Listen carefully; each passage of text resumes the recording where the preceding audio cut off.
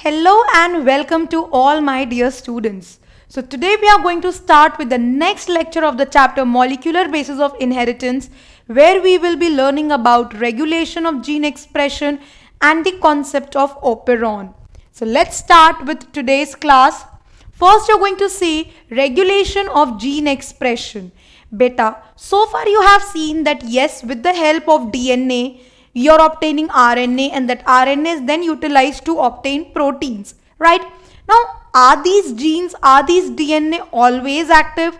Are they responsible for producing proteins all the time, even if it is not required by the body? So, answer will be no. As and when the activity of gene is required, then only they are made to active, then only they are made to produce protein. Otherwise, those genes remain in silent mode and they do not produce protein. So, this is known as regulation of gene expression. The body cells, when required, they activate the gene and produce the protein. Whenever it is not required, then the genes are made to sleep and they are not allowed to produce protein. In case of eukaryotes, beta, this regulation of gene expression, see, regulation of gene expression refers to a very broad term that may occur at various levels. In case of eukaryote, during the whole process of protein synthesis, we can check the production of protein at 4 levels. Number 1 is a transcription level. That means when you are making RNA from DNA, at that time the process can be made to halt. Suppose if DNA is not converting itself into RNA, then how protein synthesis will take place? So the first level at which your DNA or protein synthesis can be halted is at transcription level. Second, suppose transcription happened, RNA is obtained. But in case of eukaryote, you know, the RNA soon obtained after transcription is heterogeneous. So, suppose we don't let that heterogeneous RNA to convert into proper RNA, again protein synthesis won't take place. So, at second level of gene expression is to stop the process of splicing. If splicing won't take place, then automatically heterogeneous RNA, even if it is produced in the nucleus, it cannot be utilized for protein synthesis, and yes, you will be successful in regulating the gene expression. Third, suppose splicing also happened. Okay, then don't let that homogeneous RNA to move out of the nucleus and come in the cytoplasm. Till the time the compartment won't be changed from nucleus to cytoplasm, again translation cannot take place. So this is the third place where regulation of gene expression can be done. Number 1 was at transcriptional level. Number 2 is at processing level, that means don't allow splicing. Number 3 is don't let the compartment get changed from the nucleus to the cytoplasm. And fourth is even if this happens, then don't let translation begin. So their transcription process, the regulation of gene expression in case of eukaryote can be done at 4 levels. Number 1 is don't allow transcription, or don't allow splicing, or don't allow the movement of RNA from nucleus to cytoplasm, or don't allow translation to begin. Correct? So these are the 4 places of gene regulation. Now this is very, very important. Why it is very, very important? It is important because beta, if suppose genes are not regulated and if genes are made to function all the time, then excess protein will be synthesized, which can again be a big trouble. Protein, as and when required, should be synthesized and also in right quantity, neither less nor more. Lesser quantity of protein, higher quantity of protein than requirement is always a trouble.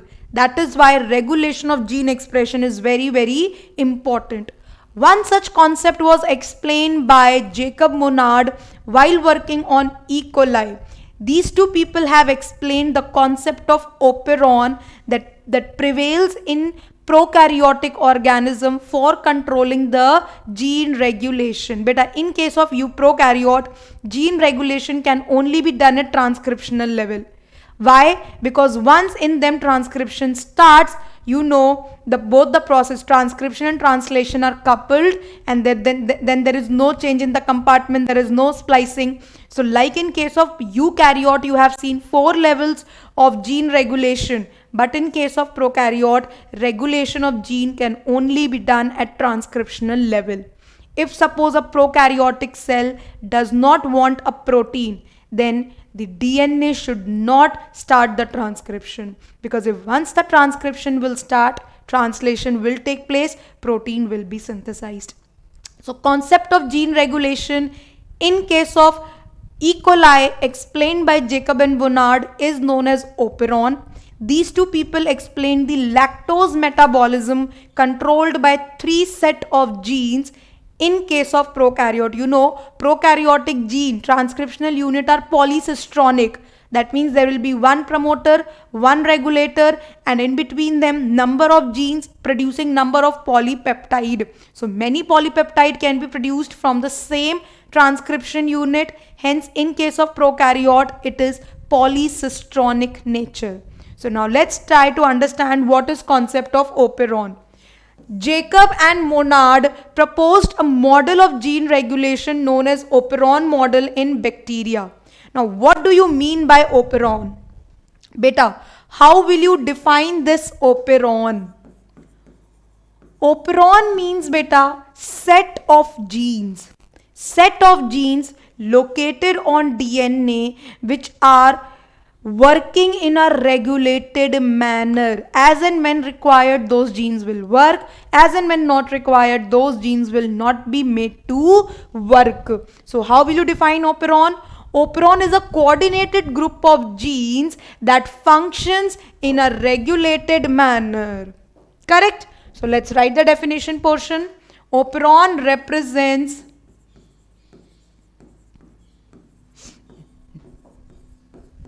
a set of genes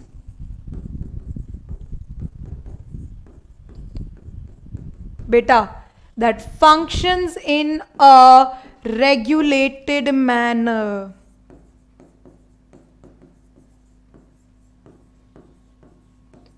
Now those set of genes are operator gene,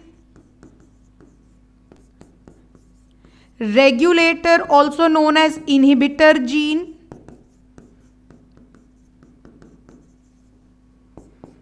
then promoter gene and structural gene. Now structural gene number will vary depending upon metabolism to metabolism.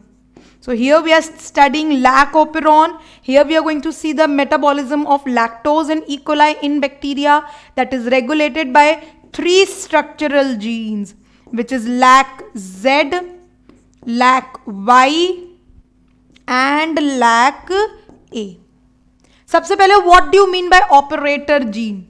चलो बेटा, regulator gene is the gene which is first of all represented by symbol I, right? Why? Because it is a constitutive gene which is not under any control. Beta, some genes are constitutive, some genes are labor genes which are going to function all the time.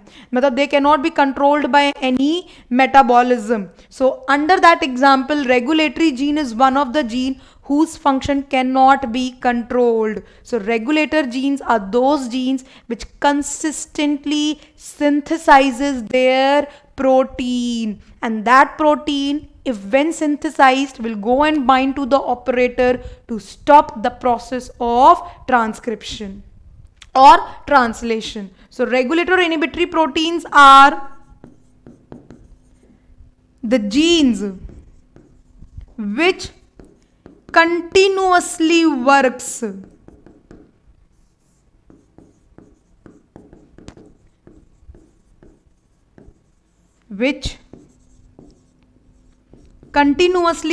and are not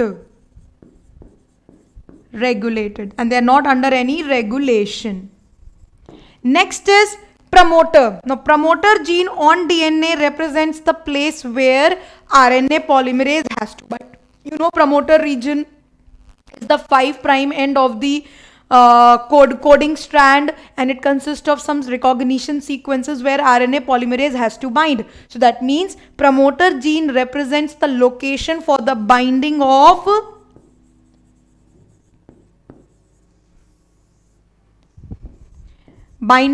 the enzyme RNA polymerase.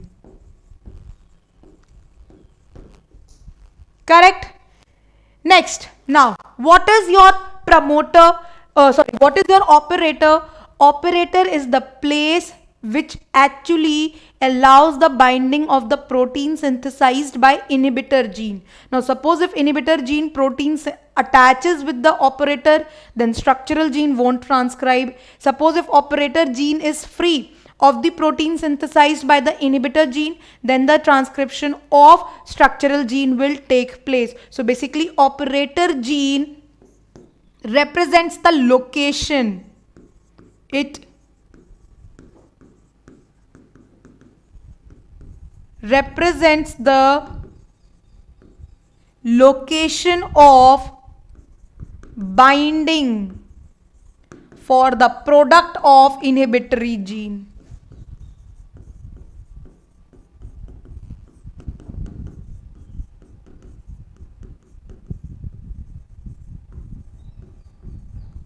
For the product of inhibitory gene. Now talking about the structural gene, these are the most important genes whose transcription has to be done, that is going to regulate the lactose production and breakdown. So structural gene are the most important part. In case of lac operon, there are 3 structural genes. LAC-Z, which is responsible for the synthesis of the enzyme beta galactosidase. Then LAC-Y, which is responsible for the synthesis of the enzyme permease, and LAC-A, which is responsible for the synthesis of the enzyme trans-acetylase. Right? Now, LAC-Z enzyme, which is beta galactosidase, it is responsible for the breakdown of the sugar lactose into glucose and galactose.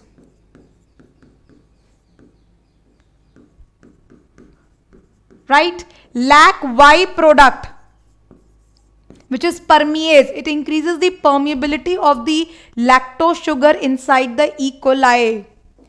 It increases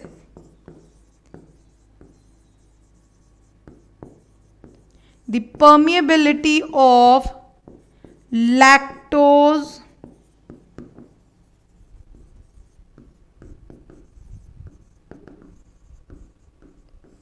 inside the E. coli. Then coming your LAC-A. LAC-A trans-acetylase has no direct association with the lac operon, but yes, it is simply said that it increases the efficiency of the enzyme beta galactosidase by adding methyl group to it. So trans means transfer, acetyl matlab methyl group, ase matlab enzyme. So it is responsible for transferring acetyl group to your enzyme beta galactosidase. So this transfers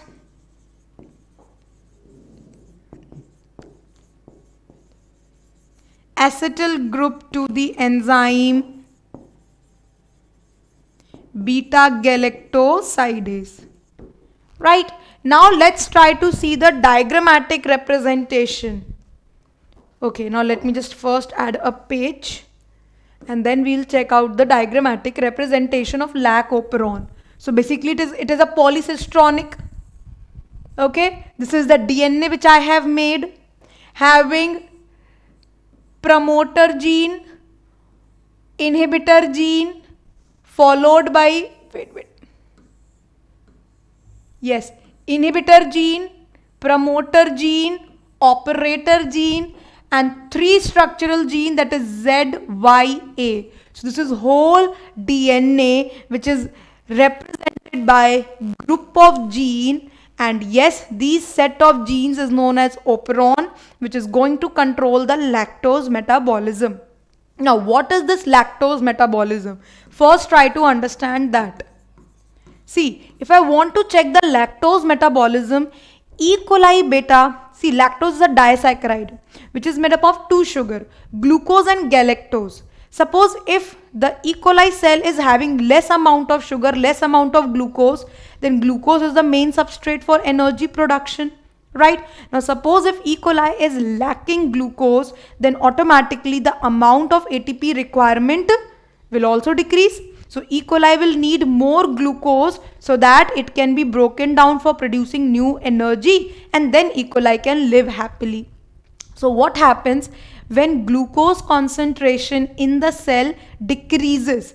That means now there is more demand of lactose from the medium, right? There's more demand of lactose so that lactose can come inside the E. coli. Then with the help of the enzyme beta galactosidase, that lactose could be broken down so that it can produce glucose and galactose, and again the requirement can be fulfilled. Now when glucose is in excess, then the inhibitor gene binds to the operator, stops the transcription of these three structural genes, no more synthesis of beta galactosidase, no more breakdown of lactose, and hence everything is under control. So when glucose level falls down inside the E. coli, lactose move inside, performs the function. If glucose concentration is already high in the E. coli, lactose does not move inside the E. coli, everything is balanced. So this regulation of gene, these three structural genes, whether they will function or not, depends upon the need of energy,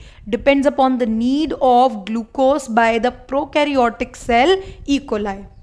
Now what happens, beta? In this case, normally under normal condition, this I gene I told you is the regulator gene, which is not under any control, which is not under any regulation.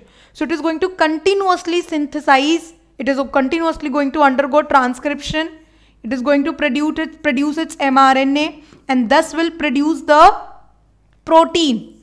This protein is going to be the beta inhibitor protein. Now since inhibitor protein is getting continuously being synthesized, inhibitor protein, also you can call it as repressor protein, inhibitor or repressor protein. Now this repressor protein is being continuously being synthesized, nobody is there inside the E. coli to control it, so this repressor protein will directly go and bind with the operator.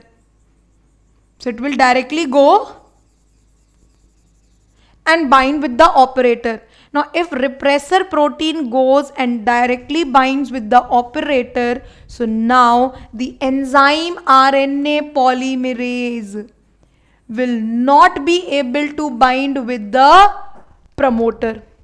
Now if enzyme RNA polymerase will not bind with the promoter on the transcription unit, that means no transcription of the structural gene will take place. No transcription, no translation, no protein, no enzyme. So no transcription. This is known as switched off mode of lac operon. This is what mode? This is switched off mode. That means the structural genes are not performing the function. That means the E. coli is rich in glucose. It does not want any new glucose to move inside. Now, suppose E. coli is having less glucose. So what will happen? The little bit amount of permease is there. LAC-Y was synthesizing the enzyme permease. Little bit permease is there inside the E. coli. When required, with the help of that permease from the medium, E. coli will pick up the lactose. So as and when required, initially when there was no requirement, lactose was not coming inside the E. coli. Repressor was binding with the operator. As a result, RNA polymerase failed to bind with the promoter, so no transcription. Now, when requirement of glucose is there inside the E. coli, the already present permease enzyme in the E. coli will let the lactose from the medium come inside. Now, this is going to continuously transcribe. Nobody can control inhibitor gene. It is not under any regulation. So this repressor protein will always be synthesized. Now, if lactose is there inside E. coli, so that lactose which is brought inside the E. coli with the help of the enzyme permease synthesized by lac-Y, तो ये क्या करेगा? Now this lactose will go and bind with the repressor. So lactose is actually known as aporepressor. Why? See, we cannot control the regulator gene, but we can actually stop the repressor protein to go and bind with the operator. So lactose comes, it acts as an aporepressor. It does not allow, it binds with the repressor and make it inactive. As a result, it does not go and bind with the operator. Operator is free, so RNA polymerase very easily comes and binds with the promoter and let the transcription of all the 3 structural genes takes place. Later on, they undergo translation to produce polypeptide chains. So how many polypeptide chain are being produced? More than 1 from 1 operon. So this condition is known as polycistronic. Many polypeptide chains are being produced. So prokaryote, they are polycistronic in nature. Later on, Z will produce beta galactosidase, Y will produce permease, A will produce trans-acetylase. Now this is known as switched on mode. Why? Because transcription has started. And how transcription got started? Due to the incoming of lactose. So this lactose itself induces the production of the enzyme. So lac-operon is known as inducible operon. Lac-operon is known as beta inducible operon. And what is the reason behind it? Why is it known so? Why is it called as that lac-operon is an inducible operon? Because